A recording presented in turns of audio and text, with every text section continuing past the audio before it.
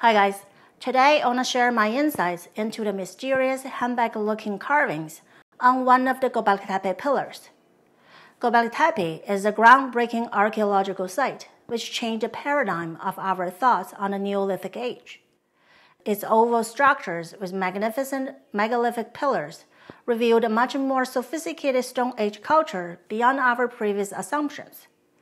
Besides their impressive sizes, many of the limestone pillars have decorative carvings with animal reliefs. The most controversial and well-known pillar is Pillar 43, a surrounding pillar in Enclosure D. The three handbag objects on top of this pillar have caught a lot of attention for decades. What were they and what function did they serve?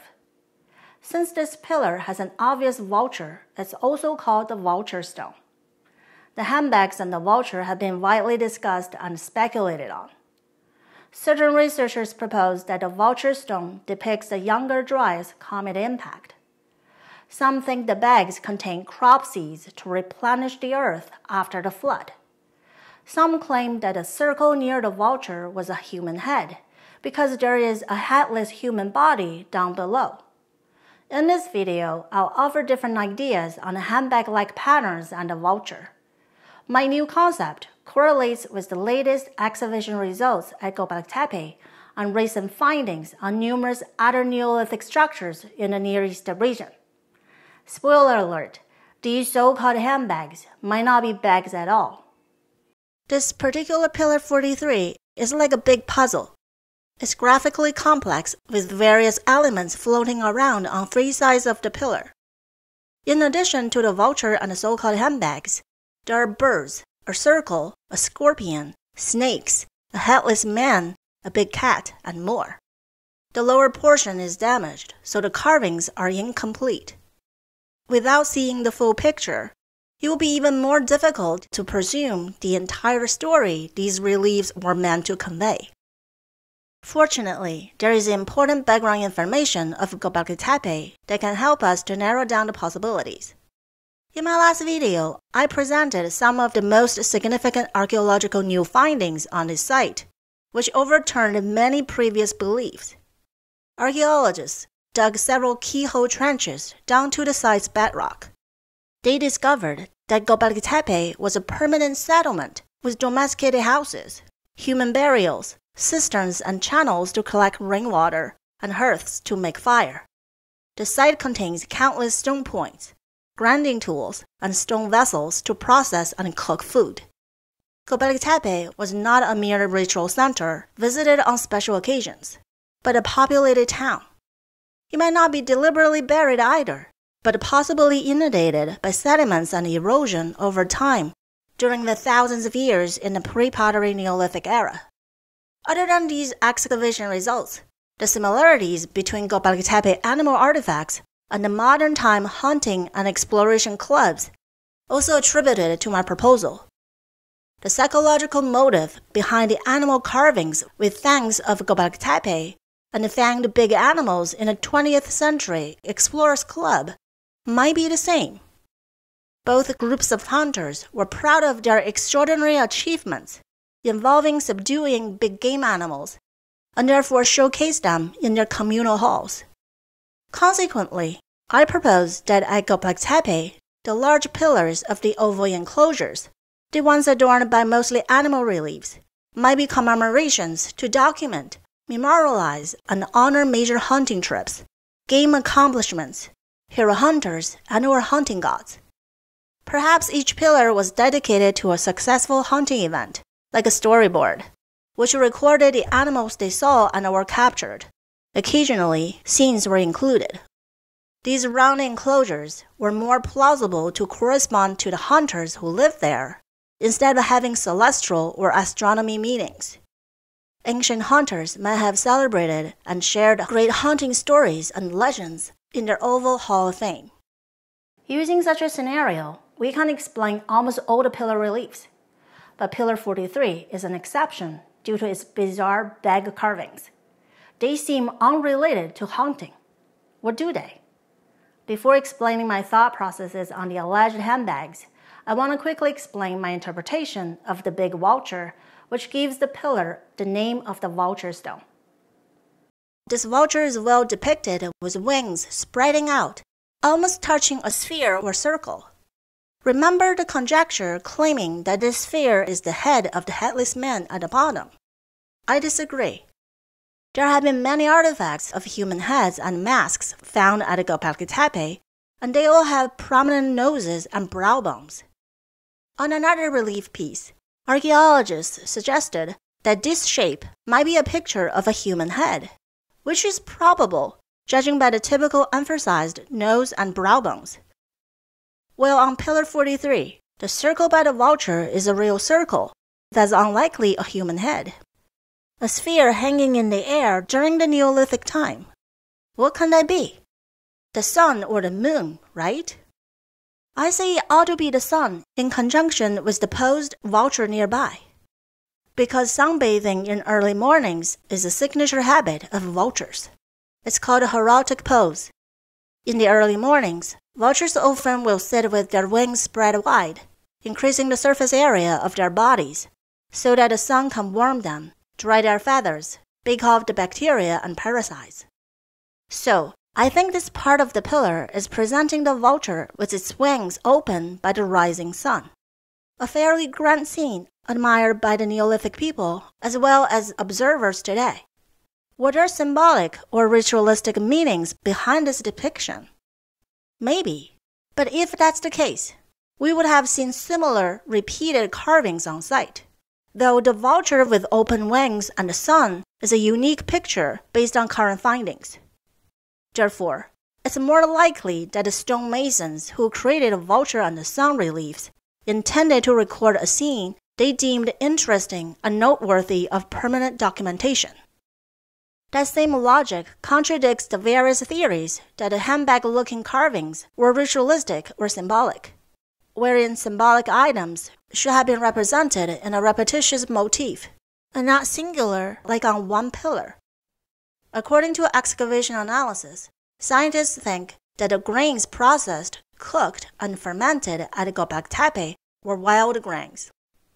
This challenges the suspicion that handbags contained crop seeds. If there were advanced beings who somehow came here to offer domesticated crop seeds in handbags, then there should be evidence of such grains, especially considering that Göbekli Tepe prospered for over 2,000 years. During this long period, there would have been plenty of time to utilize and spread domesticated seeds if they existed, which there is no evidence of. As a result, the seed bag idea is not convincing. The intriguing bag relief might in fact speak for something entirely different. Let's take a closer look. On top of Pillar 43, apart from the woven kind of pattern, 3 handbags were each accompanied by a small zoomorphic carving. The right bag has an upside-down quadruped animal. The left one has a figure that looks like a bent ostrich with the bird's head facing downwards. The middle handbag is accompanied by a big cat-like animal falling off the slope. One could argue this animal is a standing quadruped, perhaps a gazelle or goat with long horns facing the handle of the bag. That's probably not accurate. From the diverse on-site animal portraits, we can see that the thicknesses of an animal's limbs are all depicted similarly, which are truthful illustrations. If the animal at the middle bag was standing or charging at the bag handle, then that would make his hind legs much thicker than the front ones, which is not the artistic custom of Göbekli Tepe masons. Hence, I think this figure was meant as an animal facing down with a long tail over its back. Now, the 3 animals associated with the 3 bags are all facing down, as if falling over something. That's very interesting to me and worth pondering. In what situation would that happen? Animal pit traps come to mind. Animal traps are a rarely discussed topic in the Stone Age archaeology. Usually, we assume that hunter-gatherers just chased animals and hunted them with stone points. This is a gross underestimation of these ancient people who are far more advanced. Think about it. Compared to many animals, humans have rather constrained physical abilities. We are not as strong or fast. with like fangs and claws. So how did Stone Age humans compete with megafauna during the Pleistocene? Not only competed with megafauna, but became the top species over all the other predators on the planet. A 2021 paper reconstructed the nutrition of Stone Age humans and found that humans were apex predators for 2 million years. The conclusion was based on the acidity of the human stomach, the structure of the fat cells in our bodies, and our genome, which jointly indicate that humans ate mostly meat during the exceedingly long Stone Age. For example, the acidity of our stomach is high when compared to omnivores and even to other predators. This study does not exclude the fact that humans also ate starch-rich food as early as 100,000 years ago, though the majority of human food source was meat. These researchers postulate that only the extinction of larger animals in various parts of the world and the decline of animal numbers towards the end of the Stone Age led humans to gradually increase the grain and vegetable elements in their nutrition, until finally they had no choice but to domesticate both plants and animals and became farmers. Back to the question of how did early humans become the apex predators? Ancient hunters didn't achieve this status by merely throwing stone spears and arrows, even though that's what most illustrations present. There are other crucial factors that have been overlooked. Humans' physical powers cannot rival other predators. Plus, close-range hunting is a very dangerous job, even for lions and wolves. Humans' exceptional advantage came from our brain, which provides a superior cognitive capability. Neolithic, possibly Paleolithic hunters had better and more effective hunting methods that helped avoid injuries and maximize the outcomes by using traps. Unlike active hunting, which requires a human presence during the kill, trapping can capture animals at any time, especially when humans are gone. In 2019, anthropologists found 2 human-built pits in Mexico, which were dug at least 15,000 years ago and used to trap mammoths. They contain the remains of 14 woolly mammoths. From Middle East, Levant, North Africa, Central Asia, and Arabia, over 6,000 mega hunting traps constructed at different times over the last 10,000 years have been identified. Multiple such traps are not far from Göbekli Tepe and other testaplar Neolithic sites, like this one is at the south of Karahan Tepe. Although Göbekli Tepe is older, timing-wise, these huge traps might well overlap with these long-lived stone hill towns. From the ground, these extensive traps consist of low stone walls, which look obscure. They were first discovered from the air during the 1920s and named desert kites by aviators because they look like old-fashioned children's kites with streamers. Regardless of form, all kites in the region have driving lines of low stone walls that converge to funnel animals towards a trap, such as a pit or precipice. These hunting traps are considered some of the largest ancient structures of their era. The constructions of these kites are carefully designed to cross herding animals' regular paths and stretching over large land masses. The entrances and the ends of the kites often lie where a slope breaks or changes to deceive the animals. These gigantic structures suggest that hunter-gatherers in these regions were much more sophisticated than had been initially thought. According to archaeologists, even the earliest builders of these kites knew that high walls were not necessary. They were aware that shorter walls will be enough to control the flow of animals into the enclosed area, because migrating animals, like antelopes and gazelles, were prone to avoid unusual structures like rows of stones and shallow ditches. These early hunters, therefore, laid obstacle walls to compel the animals into the traps, without scaring them off. These walls are hundreds of meters to 5 kilometers or 3 miles long, ending with pits, which are usually lined with stone up to 4 meters or 13 feet deep. A kite can have 1 to more than 20 such pits to trap animals. Some kites have multiple pits side by side at the enclosure. The pits were covered with lattice work or other materials that's not noticeable on the ground. Once animal herds were directed into these kites and walked on these traps, they would fall and be captured. In this way, many animals can be caught in one shot. Here are some photos of excavated pit traps. The shapes of these pits look quite familiar, don't they? They resemble handbags, wouldn't you agree? Let's compare them with the bag-like reliefs on Pillar 43 of Göbekli Tepe. They do share common features. Moreover, I suggest that the woven patterns directly above and below the bags might represent the lattice covers of the pits. Is it possible that the so-called handbags were actually neolithic pit traps to hunt animals? I want to remind you of the three animals carved next to the bag objects are all facing down like they're falling off cliffs. In fact, the right and middle ones have their heads touching the ground. These figures might be demonstrating various kinds of animals falling into hunting traps. In all likelihood, these hunters would have used the same concept to set up snake traps and baited traps for predatory animals.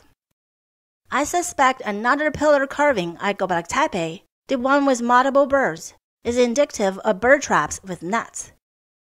On another note, the overwhelming number of the desert kites spanning in these regions point to the abundance of animals back then, which enabled mass hunting. These traps must have been very successful hunting methods, where the ancients wouldn't have built so many of them and continued to use the same technique for thousands of years. With these massive traps, the hunters would have captured plenty of game animals for food, hides, and likely extras for trading, which means the hunter-gatherer groups would need to settle down somewhere not too far from their traps in order to process and store a great amount of meat products. Meat would have been dried, cured, and stored for leaner winter seasons. By the way, cured meat, such as prosciutto, sausage, and salami, are still widely popular today. These settlements could be either seasonal or year-round. Furthermore, if a group of people invested significant effort and time to build vast hunting traps, then they must have long-term plans with them and wouldn't abandon them lightly or quickly. The game achievements from these mega traps might be able to support bigger, settled hunter-gatherer communities, and the bigger community would have more helping hands with the construction, maintenance, and upkeep of these mega traps. So on and so forth, the community would have grown continuously and reached to the height of a large, permanent hunter-gathering town. Could that be the origin of Göbekli Tepe? So, my proposition on the Göbekli Tepe handbag carving on top of Pillar 43 is that these figures, along with the three downward-facing animals, may be indications of hunting traps. Stone Age humans became the apex predators, not only because of their stone points, but also their strategic and clever trap settings. They were good at assessing situations, learning patterns, lining up strategies, and finding solutions. I expect nothing less from them. After all, their brain-to-body ratio was higher than ours.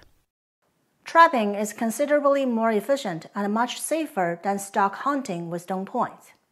And in the right seasons and settings, trapping was probably highly reliable and easier. With bountiful animal meat products and wild grains, Neolithic people built permanent settlements at Göbekli Tepe and other testacular stone hill sites. These traps were able to keep the captured animals alive for a while, which might eventually lead to animal domestication in the Near East. It's possible that these desert kites facilitated the founding of these enigmatic sites and were a crucial innovation in human history and development. What do you think? If you have any insights, please leave me a comment. If you like my video, please subscribe to my channel and share with others. You can also support me on Patreon, which is a monthly charge, or on Buy Me a Coffee.